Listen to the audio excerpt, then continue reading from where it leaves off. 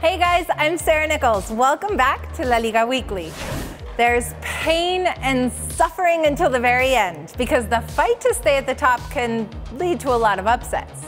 After all, anything can happen in the world's best soccer league. Okay, so think of any epic showdown you can muster.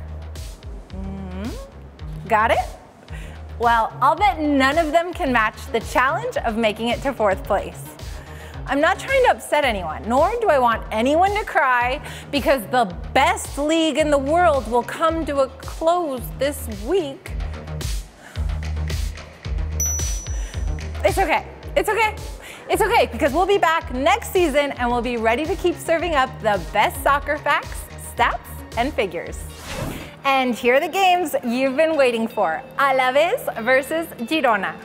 Portu and Stuani, two stars that have shone brightly in LaLiga. The Spaniard showed us that he has great speed and is closer to his soccer ball than you'll ever probably be to anyone you've ever loved. And speaking of love, Stuani's goal tally has placed him fourth in La Liga's table. The rojiblancos will have to rally their troops to stay in La Liga Santander. And in order to do so, they'll have to defeat Alaves, which at one point during the season was at the top. Of course, Alaves is happy to stand in their way to deliver their own fans the thrill of another Babazorros victory. Celta de Vigo versus Rayo Vallecano. Girona needs Rayo to defeat Celta. Araujo's team has suffered 2 losses in a row, but of course Celta is coming in with an ace up its jersey. Who else? Iago Aspas, La Liga's 5th place striker this season. So get your snacks ready and start practicing those stadium chants. Sevilla versus Athletic Club. 2 teams that'll fight until the end. True to their nickname, the Athletic Club is roaring through the closing season and they're coming to their final game more motivated than ever now that they've defeated Celta. They've managed to find their wings after a turbulent start and international competition is in sight. As we all know, the skies can change quickly and Sevilla is happy to rain on their parade to claim 4th place for themselves. Of course, Ben Yedder and Sarabia are looking to gift their fans with a final victory. From match day 13 to 17, the Athletic Club has remained 18th in La Liga's rankings.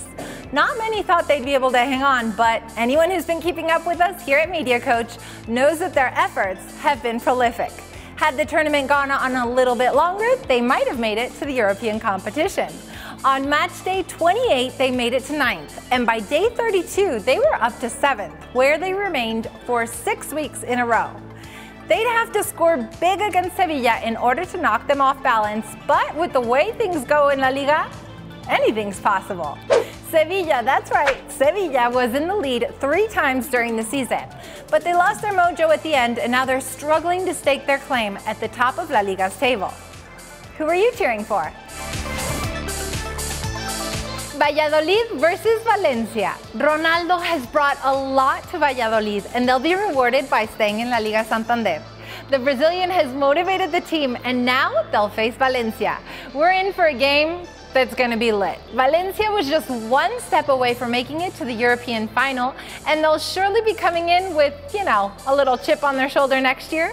With 3 out of 4 victories during their last games, it won't be surprising if Valladolid gets the win, even though they're coming in as the underdog. And here are some questions to consider for this week. Will Guardado and Lainez be able to defeat Real Madrid to finish the season on a high note? And will the Azulones, as Getafe is known by their Spanish-speaking fans, sink their teeth into the sweet slice of a 4th place standing? Let us know what your favorite moments have been during the 2018-2019 season. Don't miss the final games on Bein Sports. It's not soccer, it's La Liga. And I'm Sarah Nichols. Thank you so much for joining us during this amazing season. See you next time.